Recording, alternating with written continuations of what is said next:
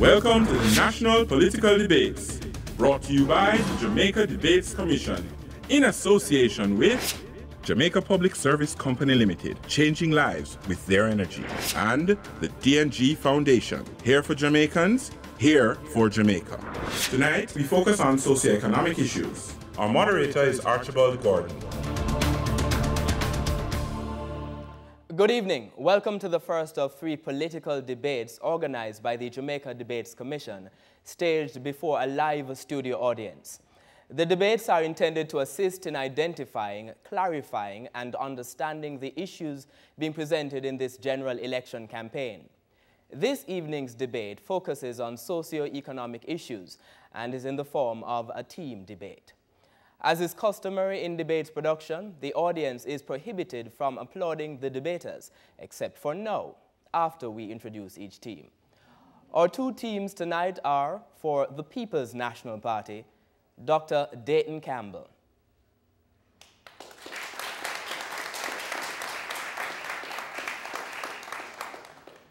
Miss Lisa Hanna.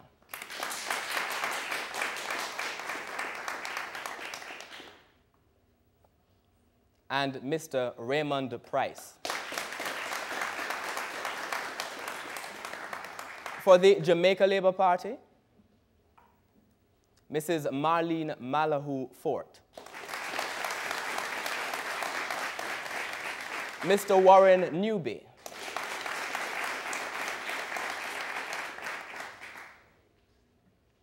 And Dr. Sophia Longmore.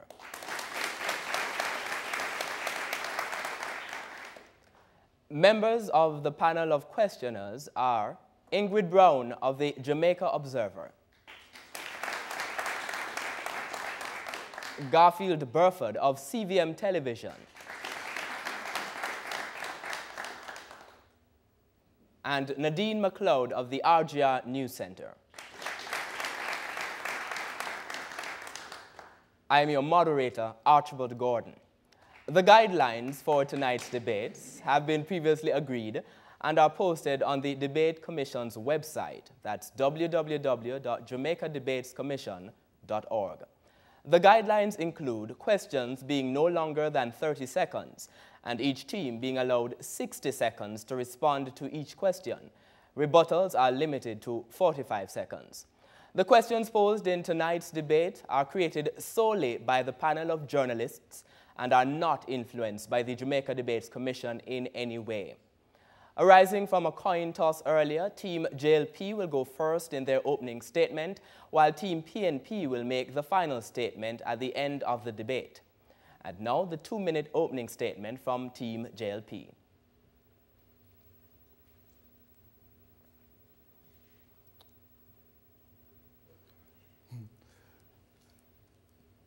Mr. Moderator, esteemed commissioners, distinguished panelists, my worthy opponents, fellow Jamaicans. We share a fervent desire to create a society that is just, safe, and enabling, allowing every youth, young Jamaican, the opportunity to attain their full potential. This has driven our desire and our firm commitment to make easier access to education, access to health care, access to capital, and to free our society of crime and violence.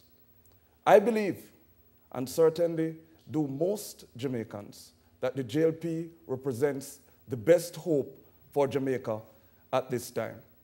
Our Prime Minister has demonstrated not only in his words, but also in his actions, a resolution to rid Jamaica of corruption, to create a transparent and accessible government. These are the tenets under which we come to seek your support for a second term. We say to you, the Jamaica Labour Party is the party of hope, helping our people to excellence. We salute our workers. We salute the artisans, the professionals. We salute the diaspora, and we encourage all to join us in this bid to make a better, safer, and more prosperous Jamaica land we love. Thank you, Mr. Newby. Let us now hear Team PNP's 2-minute opening statement. Good evening, everyone.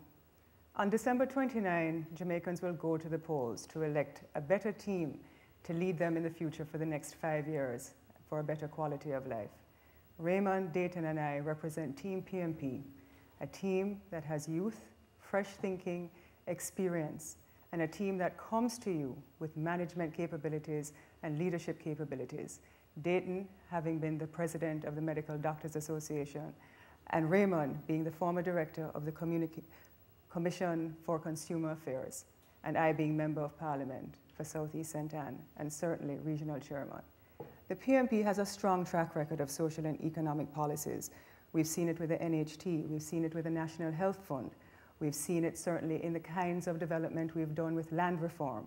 We've also seen it in the way we build out our infrastructure, our road networks, the expansion of our airports, certainly the expansion of our highways. And all Jamaicans can be proud of the kind of work that we have done for the majority of our country. What we believe in is people power, equal access, equal prosperity, equal equity for all Jamaicans.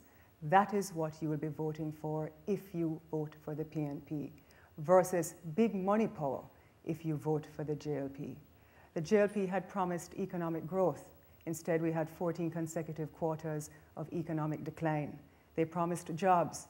We've lost over 90,000 jobs over the past 4 years.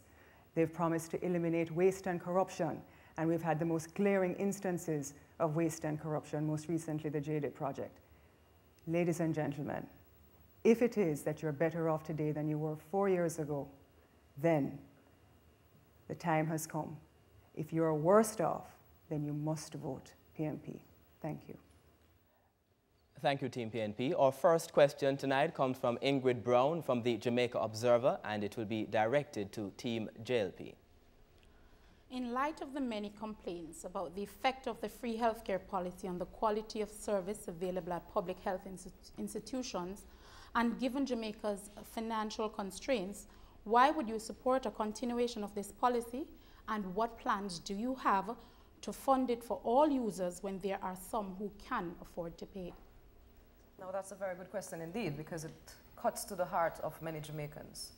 The free user access to healthcare that the JLP administration has implemented has been truly a successful venture. There are those who will contend this. However, empirical data implicates that 88% from a 47 billion spent on healthcare usage back in 2007 to 94 billion, I think, let me correct that, but it's 88% increase in the usage of the healthcare services has been accessed by Jamaican people. In addition to that, we have had increased usage of pharmaceutical industries, and not just via writing prescriptions, but also the dispensation of medications. And this has seen a 71% increase in the satisfaction rate of the users of these services. Now, thank you, Team JLP. Let's get a rebuttal from Team PNP. The health sector is in crisis. We have crisis in relation to human resource, where we have a migration rate of 8% annually of nurses. We have a pharmaceutical society where they have 156 positions for pharmacists and only 45 being filled. We have a crisis in relation to the infrastructure and the equipment, where you can't have basic diagnostic equipment available. We have a crisis when it comes to pharmaceuticals, where you have a debt, where you currently are owing about $3 billion. So we're saying as the PNP that we're coming to the table and we are going to engage our stakeholders, because that is how you develop policy. We're going to go in and we're going to engage from the porters, the ward assistants and the nurses. PNP. Let us move on to question number 2 by Garfield Burford. It will be posed to Team PNP. What is your most radical approach to dealing with the issue of unattached youth, given the significant numbers we have in the society? The most radical approach.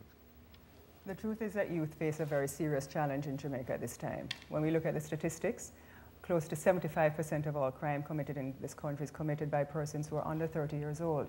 We also have 55% of persons leaving high school without having passed one exam subject, and 70% of our young people are not skilled to even be employable. What we will do is that we have to stem that tide. We have to make young people employable through training, and we plan to upgrade certainly the primary school and basic school training facilities by identifying the 200 underperforming primary schools and basic schools to upgrade them. And we also plan to go and give them job opportunities in the areas of information and communications technology. We plan to do it in agribusiness, and we plan to do it in construction. So when you see a People's National Party government on the move, we'll build out parish youth teams for construction, we'll have farmsteads for farmers in the short run, and certainly we'll put them in telecommunications call centers as well. Thank you, Team PNP. We'll now have a 45-second rebuttal from Team JLP. I want to thank my opponent for her endorsement of the CAP program. Under Prime Minister Holness, he has taken unattached youth and placed them into programs that enable them to be more, to acquire vocational skills, to be numerate, to be literate, and to acquire the soft skills in terms of deportment, in terms of conduct, in terms of discipline that will make them more productive citizens and qualify them for the workforce. Thank you very much, Mr. Newby. Mr. Garfield Burford from CVM TV has indicated that he would like a follow-up question. Right. In the context of tight fiscal constraints, how would this be funded in terms of improving the quality and upgrading primary and basic schools? Well, the first thing that the PNP believes in is economic growth, and we have our plan for economic growth. But secondly, just in the same way that there were no new funds when the government embarked on the CDF program, we plan to adequately reallocate public sector funding that's already available to make sure that we put it in the right place for the construction parish build youth teams, for the farmsteads where we will give young people 5 to 10 acres of land. I want to say to the Senator that unfortunately the CAP program is not working. Over 60% of the NYS budget was cut, and we've also seen a reduction since 2007 in the hard figures, where we've dropped in enrollment from over 5,000 to a little over 1,000. So he needs to check his figures accurately. We'll now have a rebuttal from Team JLP. Well, the figures for Hard Trust NTA prior to now were greatly over-exaggerated because they were counting units done by students rather than persons who had been enrolled into the program. So for each unit, it would be recorded that a person has completed certification, when in fact, if a person did welding and went on to do mathematics, they would be counted 2 times instead of 1. We took a policy decision to discontinue this practice, and we are proud to say that since 1994... Thank you very much, Mr. Newby. We will move on to a question. The next question is from Nadine McLeod.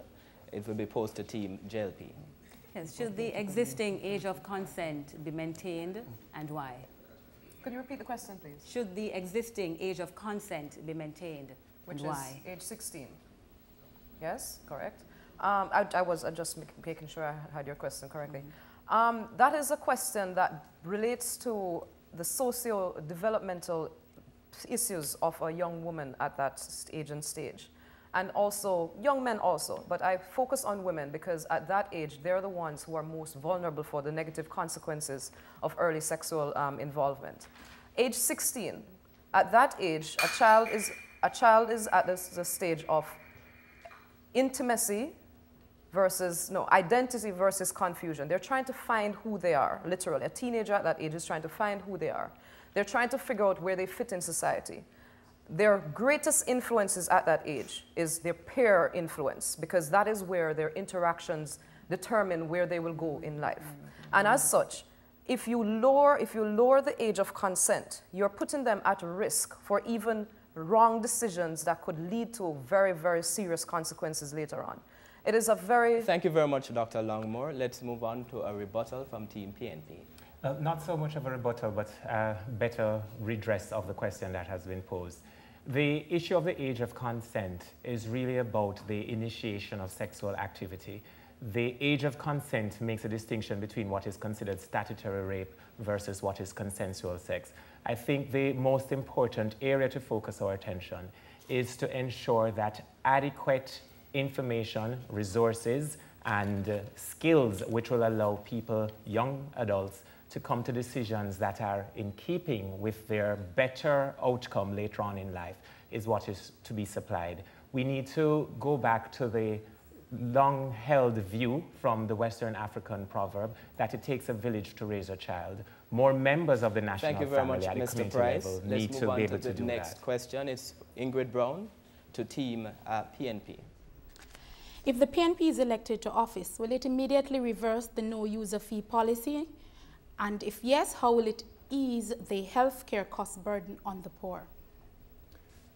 The PNP will not immediately reverse the no-user policy. What we're saying is that we agree that healthcare delivery shouldn't be based on finances. We agree with that. And I want to remind Jamaica that it was the People's National Party on May 27, 2007 that first removed user fees for children ages 0 to 18. That was done by Portia Simpson Miller. Now, what we're saying is that we want to engage our stakeholders. We want to bring them to the table and say, we want to sit down and determine what is the minimum standard of care that we can afford to give. So that's the first thing, consultative governance. The second thing that we want to bring to the table is a focus on primary health care. If you focus on primary health care, you automatically address 80% of the needs of the population. When you have a third of the persons who are diabetic not knowing, and 80% of them who are hypertensive not controlled, then primary health care must be the focus. We also want to look at mobile health clinic, refurbishing of the health centers, 340 to benefit over 700 Dr. communities. Campbell. Moving on now to a response from a rebuttal from Team JLP. I'm glad that Dr. Campbell has recognized that an immediate reversal would not be a wise move. Indeed, there is no empirical data.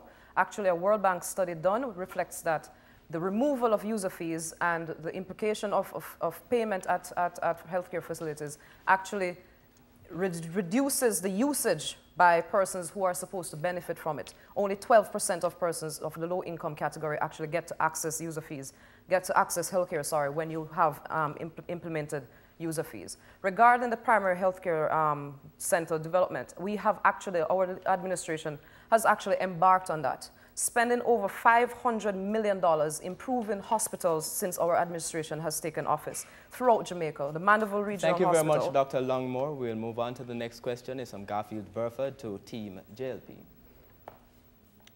To quote a sentence from your manifesto in 2007, the JLP said, "Our youth must be at the center of our development." How then do you square that or reconcile that with a cut in the supplementary budget in education and youth to the tune of an aggregate of about $165 million earlier this year? Well, the very first thing is that we must approach youth from the perspective of youth mainstreaming. The budget of education and youth do not reflect the entire spend on youth because health, national security, industry and commerce, and all other ministries have agencies and programs under their mandate that are directly related to our youth. Beyond that, we have engaged the international donor community to augment and support our budget in education and youth. Thank you very much, Mr. Newby. Let's get a rebuttal from Team PNP. Well, if that is what the JLP has to come with, it really has abandoned youth, because in the Ministry of Youth and Culture, of the $1.9 billion in recurrent expenditure, only $83 million is actually spent. It needs to be a reversal in terms of how we look at the majority of our population. What is most interesting with the JLP as well, if you look through the budget, the most significant increase towards any kind of spend is towards juvenile centers. And they've increased that to over $500 million to $800 million. They're spending more money to lock up young people than they are to train them. We now have a follow-up question. Mr. Burford has indicated that he'll have a follow-up question. Just a reminder that each journalist is allowed 2 follow-up questions during the entire debate. Of the aggregate $165 million, this was the second time since the budget cut this year that there was a deferral of the building of youth information centers. There was actually a deferral from last year as well. How would wouldn't this adversely impact on youth? Mr. Burford, the contracts for the 2 centers that were deferred are to be signed shortly. Cabinet recently approved those for Spanish Town and for Maypen in Clarendon. What happened was that the land acquisition process and the approval process was delaying the other approvals that run concurrently. And as such, we had to take a decision to delay the implementation until later on in the year. We are proud, though, to say that when we came to office, there were only 4 youth information centers. Today, there are 9. Thank you very much, Mr. Newby. We will have a rebuttal from Team PNP. You know, it is no wonder why they say pride goeth before a fall. That Mr. Newby is proud of that record. I think he should revert to his State of the Nation address of 3 years ago when he indicated a specific, measurable, time-bound objective that there would have been by now at least 14 youth information centers. He didn't speak then about land acquisition issues, so I think he needs to check his own record and see where the reversals really are. Well, thank you very much, Mr. Price. Let's move on to the next question. It's from Nadine McLeod, and it goes to Team PNP. There are about 50,000 young people who are unemployed, according to the Economic and Social Survey report of 2010. What workable plan does your party have for them? Thank you. The People's National Party has several plans in the work. Certainly the first is to get the economy growing, because over the last 3 years, we've seen 14 consecutive quarters of economic decline. We have an emergency program to not only kickstart the economy, but certainly to face the crippling levels of poverty that have doubled under the Jamaica Labour Party. One of the things that we'll be doing is be providing farmlands for youth in agriculture to have farmsteads so that they'll have irrigation and provide suitable agricultural products for agribusiness. We'll also give youth in construction internship and work by putting together parish-built teams to fix indigent housing, certainly roads, gullies, bridges, etc. And we'll also go into ICTs and the creative industries where young people are very, very talented. Even in our prisons, some of the best music comes out of our prisons in Jamaica.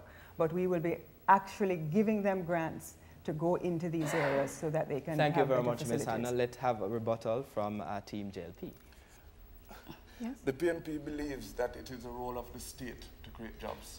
We strongly disagree. We believe in a private sector-led approach, and this is why, despite the global recession, we have undertaken the most comprehensive reform package to free capital, to enable ideas and capital to meet at a point that will drive job creation. We have not had the sort of success that we imagined, but the constraints that are structural and others that are international crippled our efforts. Despite that, however, we created 67,000 jobs over the last couple of years. Thank you very much, Mr. Newby. We'll move on to the next question. It's from Ingrid Brown, and it goes to Team JLP. Jamaica's main city, Kingston, is overrun with inner cities, many without proper infrastructure. How do you propose to tackle the problem of urban blight to help improve the future of young people in some of these communities? Well, the tackle of urban blight is a very challenging one, not only shared in Jamaica, but the world over. However, one of the findings that we have seen is that rural Jamaica is grossly underpopulated. That is where 70% of the poverty of Jamaica exists. If there are ways that we can collaborate, fusion between urban development and rural development, I think there needs to be that level of care towards rural development to enable and enhance resources in the urban city, in the urban areas. You have to catch these unattached youths that are usually on the streets. We have plans in place. The Community Renewal Program is a program that has been put in place by the JLP that has been rolled out since October of this year and is operating in the primary crime-ridden areas of the country. Kingston, St. Andrew, St. Catherine, St. James, Clarendon are parishes that this program has actually started in. Thank you very much, Dr. Longmore. Let's move on to the next, well, first, the rebuttal from Team PNP. The example, much-known example in South St. Andrew applies, where with existing resources and vision, there can be a better coordinated approach to bring resources in terms of financial resources and activities for the numbers of young persons to get additional education and training that can be then reinvested in the communities. I want to also touch on another area. The proponents, the Jamaica Labour Party, speak of their record. Perhaps, alas, if they had wasted less money on the JDIP, for instance, in the Christiana Road to Nowhere that is still unfinished but well over budget, then some of that $1 billion could have been applied to convert more of our inner cities into winner cities by putting the resources where they are most needed. We will now take a short break and we invite you to stay tuned.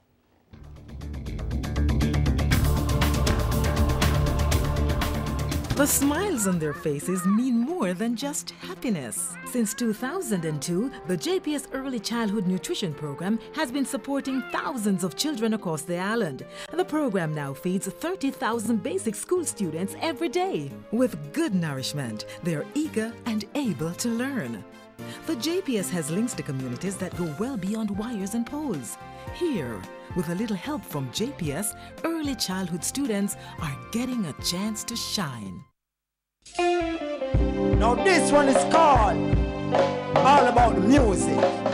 Fulfilling hopes, creating dreams, and making a difference are at the heart of the Denny and Geddes Foundation. Through our Diageo Learning for Life skills training programs, over 1,800 Jamaicans now have a real chance of contributing to Jamaica's economic growth. Upon being accepted, we learn a lot of things. Before, I thought I was just going to come and mix up some drinks and flip some bottles and stuff. But before we got to that, the meat of the matter, I learned personal development, working with colleagues and customers, communicating on the telephone instead of saying, hello, who is this? Certified as bartenders, drapery makers, plumbers, tilers, waiters, housekeepers, customer service agents, and landscapers. Diageo Learning for Life graduates are empowered, competent, and able to give back to their families, communities, and Jamaica. The Denny and Geddes Foundation, here for Jamaicans, here for Jamaica. It's all about the music.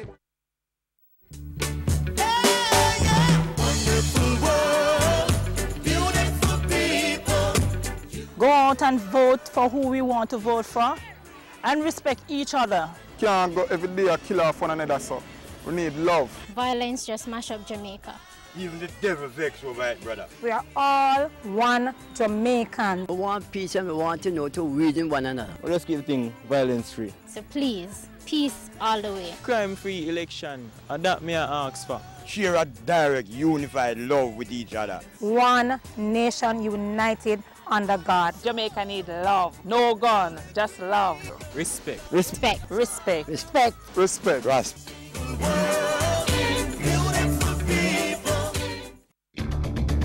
The National Political Debates, brought to you by Jamaica Debates Commission, in association with Jamaica Public Service Company Limited, changing lives with their mission, and the DNG Foundation, here for Jamaicans, here for Jamaica. Welcome back to the first in a series of 3 political debates being facilitated by the Jamaica Debates Commission. If you're just joining us, welcome as well. We invite Garfield Burford of CVM Television to start this segment with a question for Team PNP. In the 1970s, there was perhaps the sharpest division in terms of the parties on ideology, economic management between both JLP and PNP. Since then, many persons argue that there really is not much of an ideological difference in terms of economic management between JLP and PNP. Do you agree with that? And one, and two, if not, can Jamaicans expect accelerated levels of growth, much faster levels of growth than the average 1% you managed in your 18.5 years in office? Well, the first thing is that there's a stark difference between our ideologies. The PNP actually manages the economy and the JLP does not. We actually had 13 years of the 18 years that we were in office for positive economic growth. What is also interesting is that we gave to the JLP our debt at 104%. We had reduced poverty to 9.8%, the lowest in our history. What have they done with it? They've grown the debt to over 130%. They've lost over 90,000 jobs. They've had 14 consecutive quarters of no growth.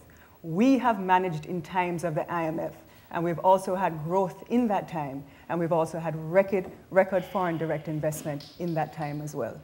The one additional point I'd like to add to that, the issue of ideology is about outcomes. The People's National Party remain focused